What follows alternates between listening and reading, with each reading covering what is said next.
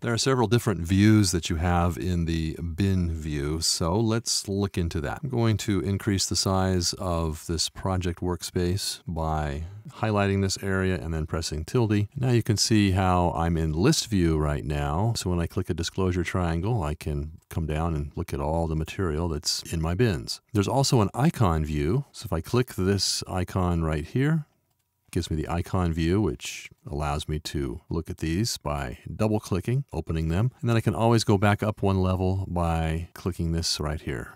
In graphics, there's all kinds of material, interviews, footage, etc. I can also change the size of any of these by moving the size slider.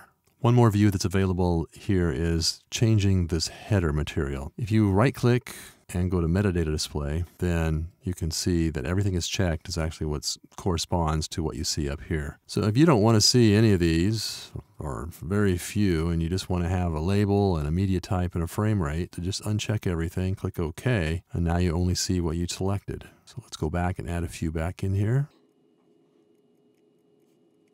And now you have different views within your bins. And finally, if you click here and click Preview Area, it gives you a small preview of the particular file that you're looking at. So that's the various views that you can work with inside of your bins.